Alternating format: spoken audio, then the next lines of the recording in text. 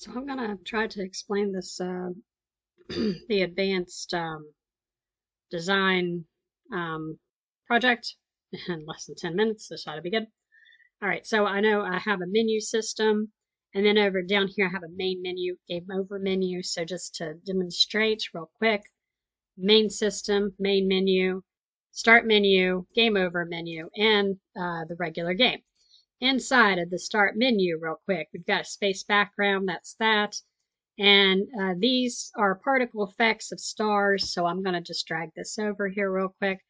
And this particle system tells all about the stars, so you can change the color, you can change the size, all of that over here in this section.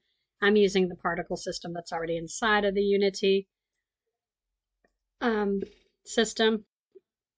And then I had to have a level script, so I'll take a look at that for just a second. I have a music player in here so that we can listen to the background music that I chose. So right there is, and the audio clip, I chose Solar Eclipse, so I have it saved.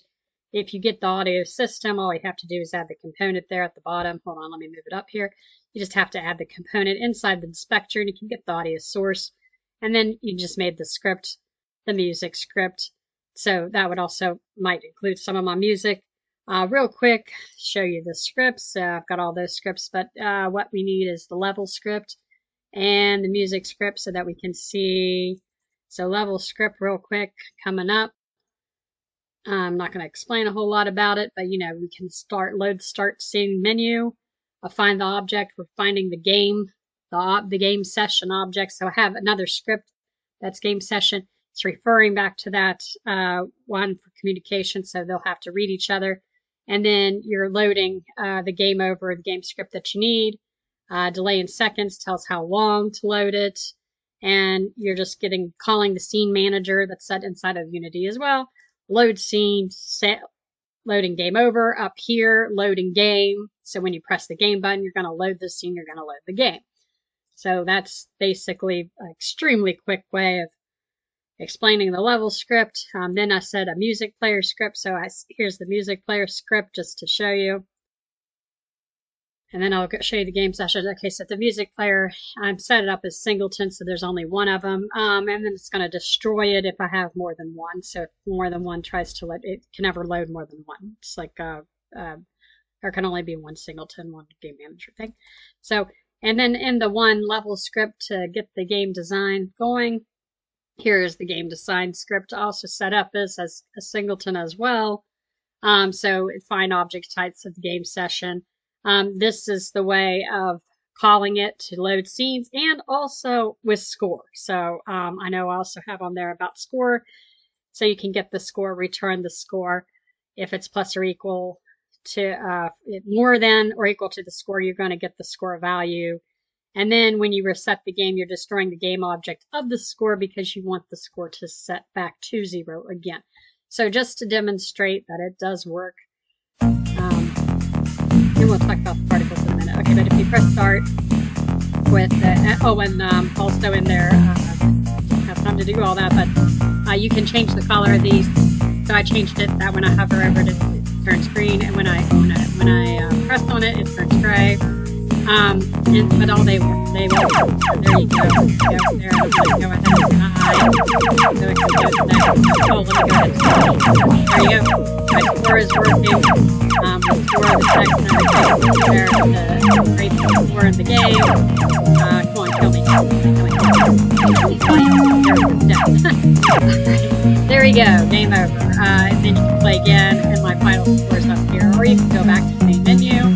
So just to show you, yes, it works. You can go that way, or you can let me go ahead and start again. And there we go.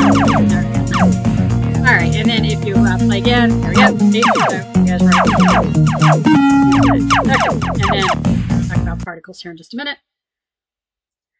Okay, so real quick, I'm inside the player script to get the player to move. I also talked about in my feature list that there would be padding, there would be a border around the screen. That way the player won't fly out in the middle of outer space. Hi, get out of outer space because it's in outer space. Sorry, that's a terrible joke. Anyway, I don't have time for jokes.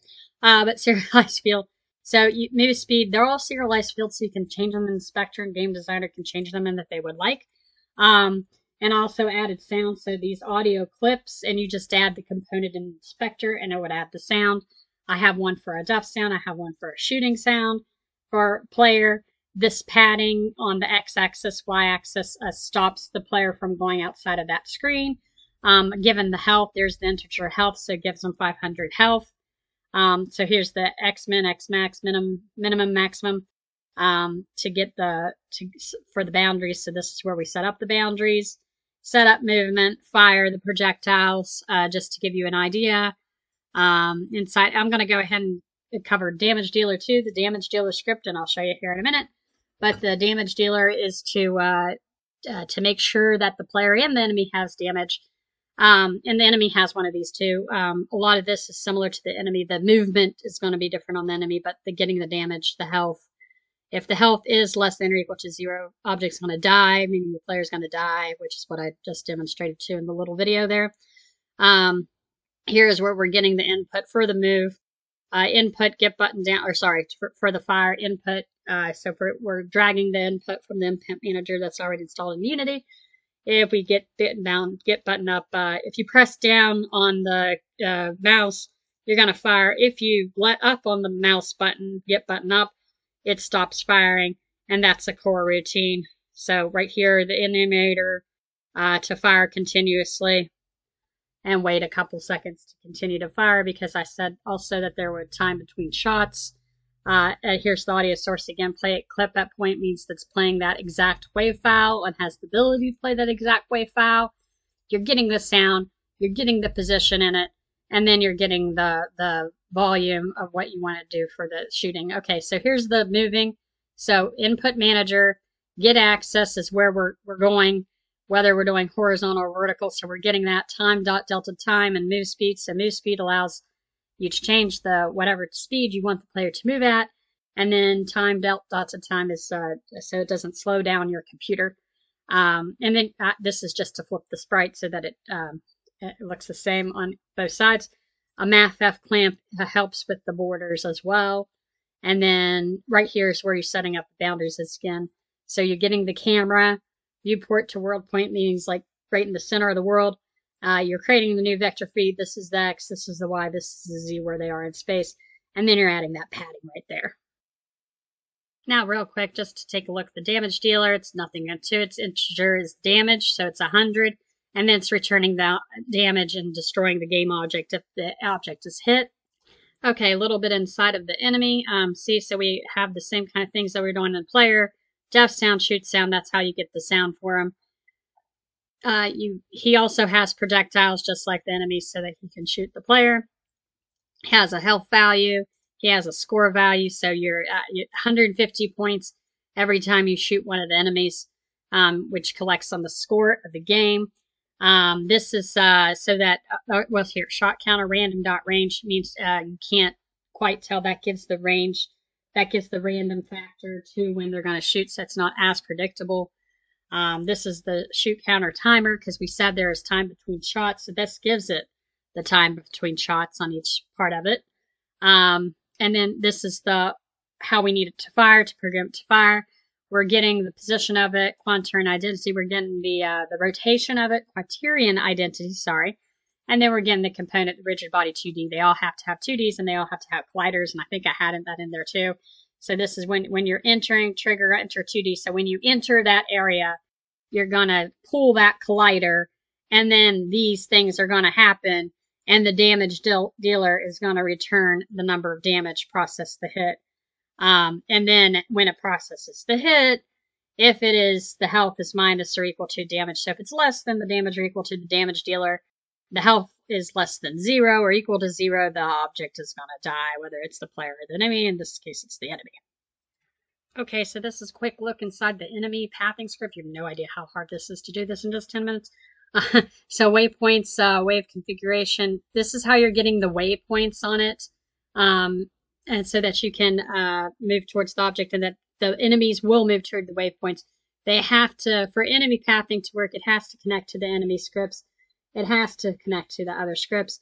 So there's that, and it also has to connect to the enemy spawn. Let me get that in here too, and then I'm going to show you the enemy pathing as well for the wave. Okay, so it's pulling the wave index again. It has to call from the wave configuration script, and then it can start the routine of spawning all the enemies in waves. They all work together and all communicate to get this to work appropriately. So let me hit the wave configuration script as well so you can see inside of it as well. Come on and load. Okay, so you're adding the waypoints, you're adding the child of the wave transform here of the wave. And then you're getting the time between scrolls and the random factor, getting the number of enemies, and getting the speed of the object. So let me see, to look at this in the game, and we've got an enemy path right here. And let me pull that up. And then, oh, actually, there we go. That would help. Okay, so path 0 has waypoint 0, 1, and 2. So if we have 0, it's there. 1, it's there. And 2, it's there. So I have the waypoints all over the place, and it's connected to their paths. And in order to change that, all you had to do is go up to, you can't see that because of the camera, but if you go here, you can change the color of that too. They don't appear in the game, but they follow the path. It's just there so that to be able to play it. So if I played this, see how they're like this guy's coming down here, and like this guy's coming up. These guys don't come as slow. They come slow here. These guys almost run into this point. And these guys, these are really high ones. They stay, they follow stuff like this and zigzag out. See, so that's how they're all on different paths. So the only things we have to explain real quick, we have a background scroller script. So this is the background scroller script. It's going to get my material because you have to turn the 2D UI from the 2D sprite into my material, and then you put it into the script, and it turns the texture on and off inside this script. So that's the scrolling background, and if we pull it over here, so it has the background scroller script attached to it to get it to work. And if I find it in here and I go to my background elements and I go to background, because you create a quad. Once you create a quad, it automatically gives you a quad here, a mesh render, but it only works with right here, this texture. See, it's got to be a texture. And then it's easy to switch them though, because so like if you're in your assets, you go to your sprites, come to your sprites, hurry up. Okay, so if I go here and then I take this and I can switch it, man, all right. I cannot do this fast. Okay, so you create, and then you're going to head to material instead, or you can change it to when you go here, and then you're inside your spec, you change it here as well, and you change it inside of here to the default to get it to turn into a texture. And then where it's a clamp down here, you change it to repeat over and over again for the background texture itself, because you want that to repeat. So I'll show you what I mean when we play the game. So it's repeating the same picture again. It's like you are flying through space. So real quick, I think we have the SFX, VFX to go over. So we've got a star field. It's really easy to you just right click and then you set up the effects. And when you get particle system, because the particle system is built into Unity, you get this to play around with. You can change the color of them. See, so maybe I'll change them white. I kind of like the pink though, so I'm going to go back to the pink. And then, so they change inside here. The red box just tells you where they are on the map. And you can change the size over here and adjust the speed of them and all that inside this field. And inside the other places here to get those to work the right way. Finally, I'm going to head back into this script here just to show you the SFX. So, and that's right where you clip the audio clip. So you play the audio clip that you want, the wave, and then you hit it to the def sound of what you want to what you wanted it to play. So real quick, inside the inspector, you just grab your wave file, def sound, you pull it in. You can change the volume in here inside the inspector. You can change the type. So this shoot sound is different than the def sound because it's two different tracks. You can tell that here. And then right here is the projectile that's attached as well, and it has its own script as well. and you can change the speed and when it fires, giving it a break between firing. And that's within the player script, and the enemy has the same things on it as well. So about 15 minutes. Hopefully that works. Thanks a lot. Goodbye.